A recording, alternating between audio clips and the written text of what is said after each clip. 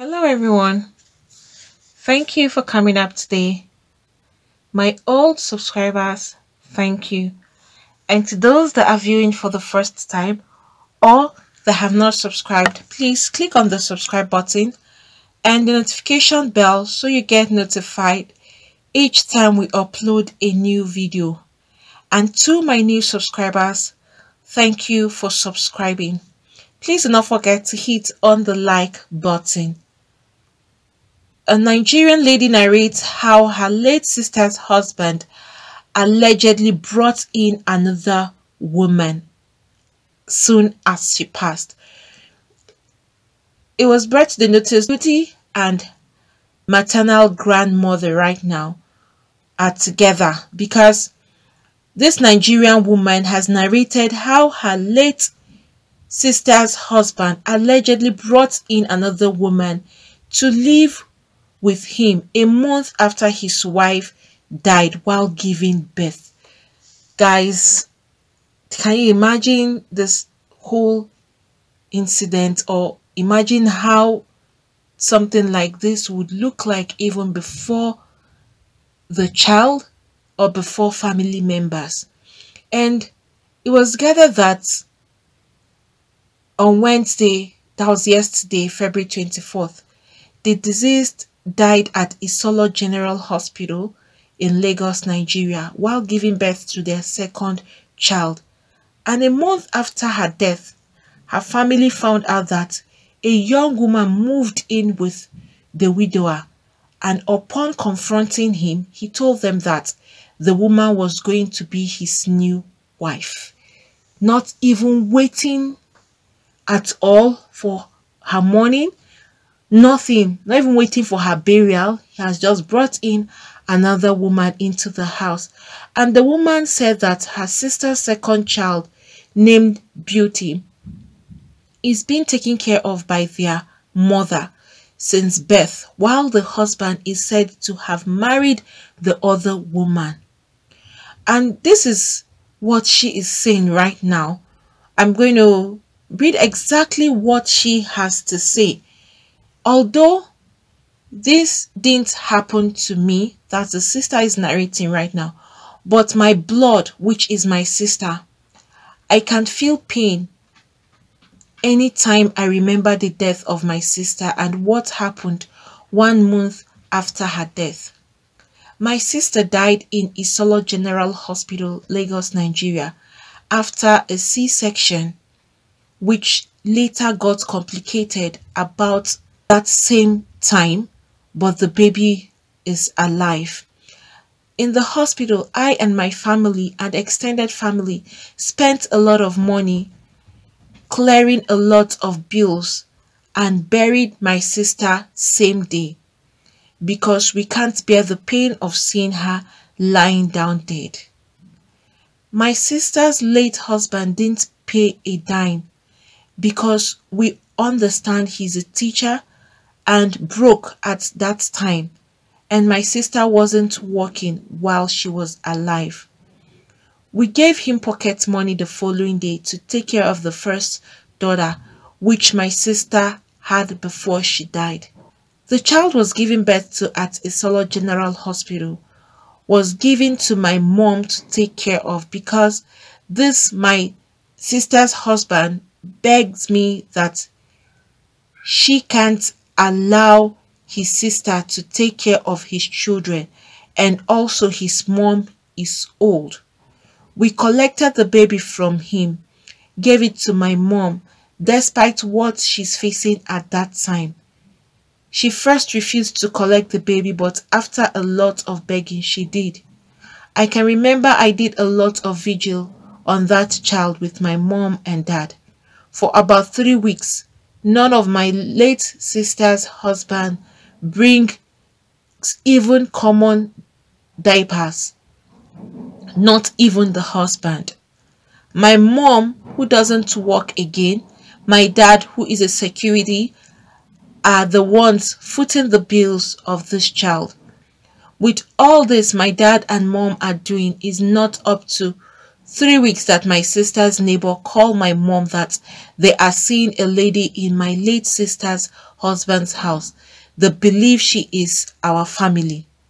Meanwhile, the lady they are seeing normally follow my late sister's husband to visit the child. We thought they are just colleagues. Not up to 3 weeks, another lady is already sleeping on my late sister's bed. My mom asked. He said she only comes to teach the firstborn lesson because the lady is also a teacher. But we said it's too early for that. This lady is sleeping in your house. We are not telling you not to have another wife, but think about these children's future first. Settle down first. Respect your late wife first. Respect the family. He responded in annoyance that we are not the one that will tell him how to handle his family. With all my family does for this guy, paying for half of his rent, giving them foodstuffs, buying clothes for him, and many more before my sister died and after. Come to the worst, he bluntly said the lady is his wife that is going to give us a wedding ivy. My mom cries every day because of this insult, and she has developed sickness due to this. This guy doesn't have a single family. We only know his brother, sister, and mother, which they are all the same. I have never seen such a family in my life. Nobody to report to apart from those three. Now, when the child was almost 9 months, he takes us to human rights that he wants to collect his child. The human rights said he had right to collect his child as the father. Meanwhile, the first child, according to her, we saw iron rod on her left breast. We asked what happened to her there. She said she was playing with iron. This is a 4-year-old child. We said to the human right that the husband should charge us to court. It's only court that can decide. Since then, we haven't heard anything about the child. He has not for once come to visit the second child. My mom and my dad are the only ones struggling to cater for this child, no one else. This guy doesn't look back. The first child that is with him, we don't know how she is doing with the wife and the sister of the guy. It is a girl we are worried about because this guy's sister doesn't have husband. She's staying with, but she has 2 children and they are boys. This guy's mom is in her 80s. The wife cannot be trusted after seeing that iron mark. We don't know her whereabouts, where she's staying presently. We are only managing to take care of the second child, who is a girl too, and the burden is too much because I don't have work right now. It's only my parents that are struggling to cater for her. Also, this marvel me, the second wife is about 23 years old and the guy is 37. And not that this guy has money. Well, maybe my sister's clothes, shoes and properties she sees. That's not my concern. My sister's daughter are our concerns right now. That's true life story and we are working in it every day. Help us pray for these 2 daughters. They are Alex and Beauty. You can see that's the picture of the daughter there. It's so heartbreaking, and this is all that she had actually penned down. Coming to think of it, a woman who passed away just a month, and then he is now bringing another woman into the house. And to make matters worse, his child, he's not even taking good care of her. He now had to drag his in-laws to human rights that he wants to claim full custody of his child. And they are now saying even the little girl that is with them, who is just 4 years old, the found that there's an iron injury on her. So which means, does it seem like this little girl is being taken good care of, and he is now acting like he is the lord of all, in the sense that knowing fully well that his in-laws have been there supporting him even before their late sister passed, and afterwards they kept on supporting him. Is it not enough reason for him to even have some kind of remorse? If all of these are true, the guy is not treading a right path at all. One, you should respect the dead. You should mourn this dead person. If you look at something like this that has actually happened, you'll be asking yourself, did this guy really love this his wife? Or were they just together for a particular reason or purpose? And it's so painful that she died during childbirth. It's enough reason for this man to have so much remorse, pain, to even mourn his wife and ensure that he takes his time before he even starts thinking of another woman. Just a month. This is so horrible. 1 month after your wife passed, then you decide to bring in another woman. You'll be asking yourself, who is this particular woman? Doesn't she have a conscience? How will she even allow herself to come into such a home? A woman you know that has just passed away a month, and they bring you into the house. You will now accept to come into that same house and sit down as the madam of the house. This is a very, very painful thing, because it's painful to the family, the woman's family, owing to the fact that they are doing most of the things for this guy. And they are saying it's not like this guy has the money. He's a teacher. It's not like he's paid huge amount of money to the point that you feel that, okay, this guy is rich. They still help him to suit the bills. Even the hospital bill, he was unable to do that. They were the ones who carried out this bill. Then this guy decides that he will now bring in another woman into the house, and even trying to ensure that he takes full custody of the kids when he can't even take care of the first one with him. For that injury on that little girl, which means no one is even watching over her or even taking good care of her.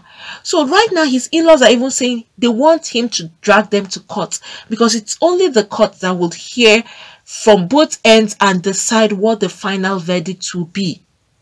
In a situation like this, it just shows that the husband and that lady that is in the house are not fit for that little girl that is in the house. They're not taking care of her. It's so obvious.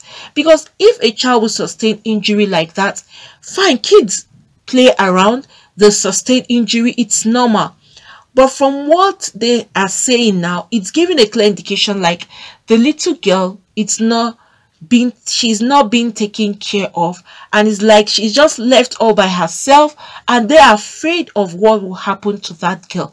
For her in-laws to complain regarding the child that is with the dad, it obviously means that the care and attention the girl deserves, she is not getting it. And it's painful because she is a girl. And the lady is even saying now that the woman whom the man had brought into the house and he's married to already has 2 boys. Guys, come and analyze this whole thing, please. Look at this child. She is a girl, and there are 2 other boys in the house. What happens when both parents are not around? Just try to analyze things, because right now kids are getting to know things even more than their own age. You may leave these kids together. You don't even know what will happen. This is a girl. You can't just leave a little girl and boys alone in the house. And owing to the fact that this other woman is not even her biological mother, who knows the way she's even treating this other little girl in the house? This is where you find out that some families end up having to lose their child because the other woman in the house may not even treat her like her own child. And when she leaves these kids together alone, what happens? Are her own boys treating this girl like their own sister? Do they bully her? Do they harass her? These are all the questions you'll put at the back of your mind when you see something like this happening.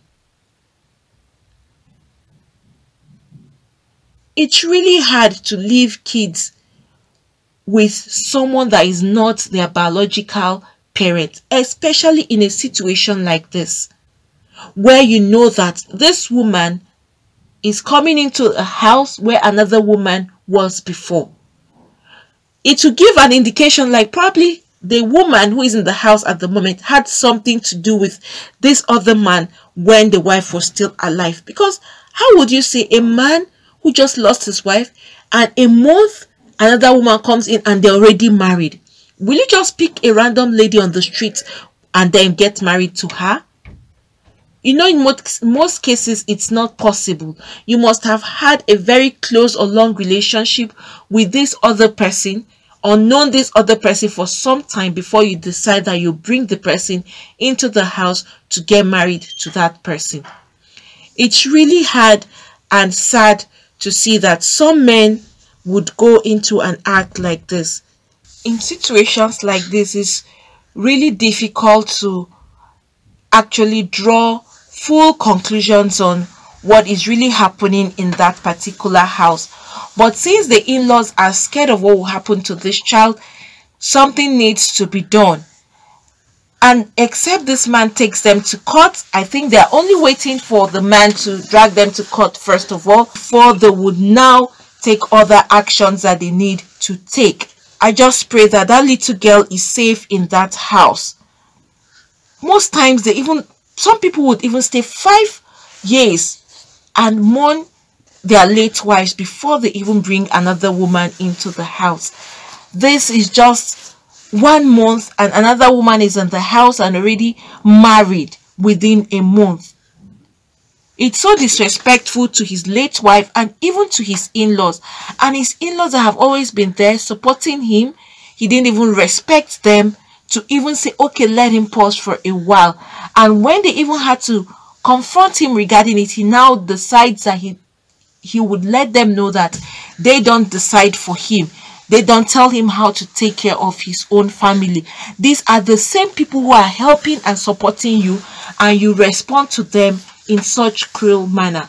Some people forget the good deeds that people do to them, and they just act in a very horrible and ungrateful way.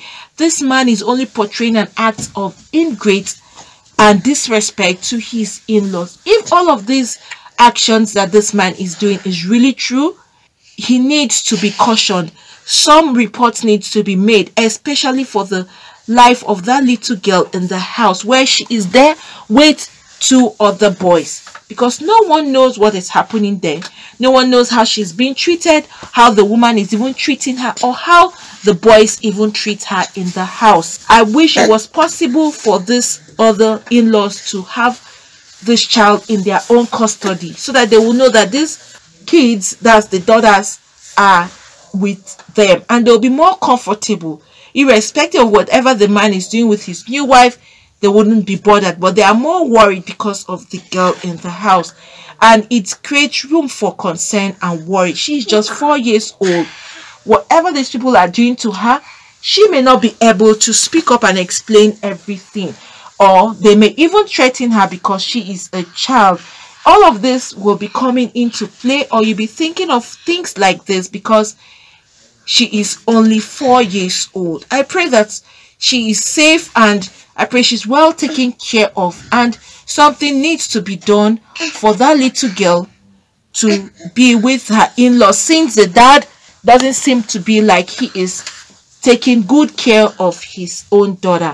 Friends, what do you all think about this? A man who just lost his wife just a month, and then he brought in another woman and even married to the woman, and he has a little girl in the house without even considering all of that.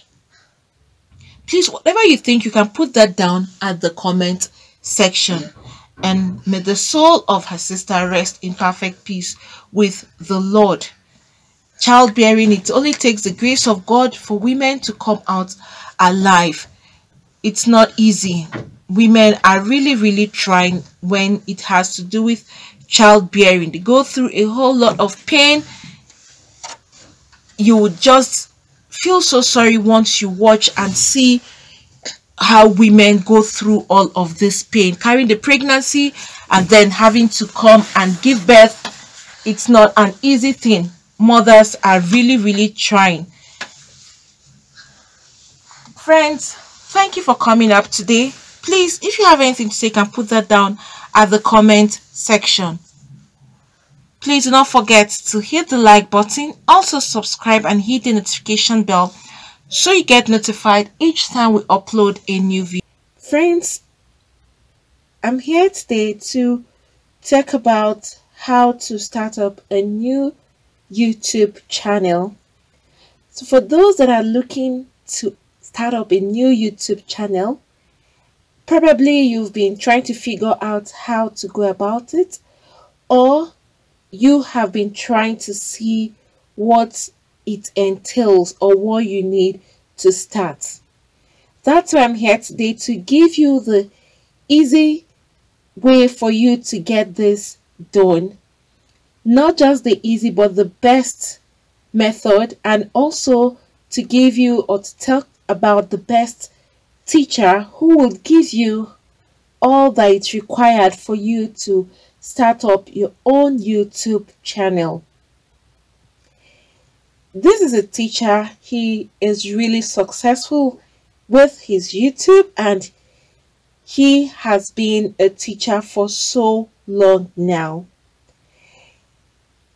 Teacher is Matt Pa. He's going to give you a step-by-step method on how to start up your own YouTube channel.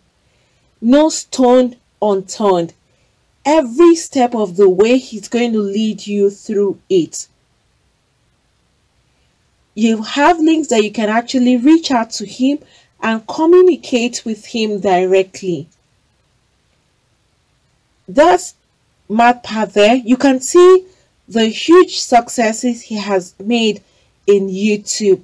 You can see his silver, you can see the gold, you can also see his revenue that he's actually making on YouTube, which is very huge. He is going to give you a YouTube step-by-step tube mastery class, every step of the way, from the beginning of the opening of the channel to how you can start up and put up your videos. He is leaving no stone unturned, like I said. So for those that are seeking for how to start up their own YouTube channel, this is the easiest and the fastest way for you to have access to this particular teacher who is honest and straightforward, and you will enjoy every bit of the class and you will have lots of gain. At the end of your class, you will have lots to hold on to and to start up your own YouTube channel. It's going to be like an ABC class, starting from the scratch.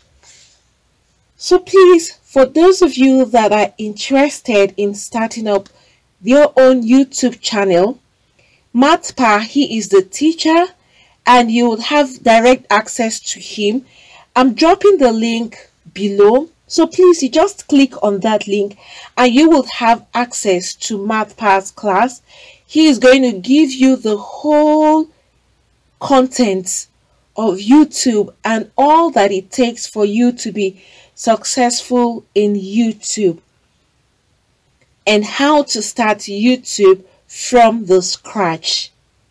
Like I said, and I'm going to repeat, he's leaving no stone unturned. And it's so interesting that if you have any kind of complaint, no matter the time you have this complaint or you are confused about anything, you can communicate directly to him and he will give you a response as soon as he gets your question or as soon as he gets your mail or anything you're trying to confirm from him. He is quick at responding and he will give you the right answers. And even if you go elsewhere to search, you find out that what he is saying is actually true. He wouldn't mislead you. So please, for those of you that want to start your own YouTube channel from the scratch and see how you can be successful on YouTube, Please go to this link, click on the link below, so you'll have access to the teacher. That's the teacher there you can see and see his success. You can go through that and then you click on the link so that you can have direct access to Matpa himself. This teacher, you will enjoy and enjoy every bit of the classes that he's going to give to you. So friends, do not forget to click the link below so you have access to Matpa's Tube Mastery class, and he will give you the best teaching for YouTube you would really need to start your own channel. Friends, thank you for coming up today.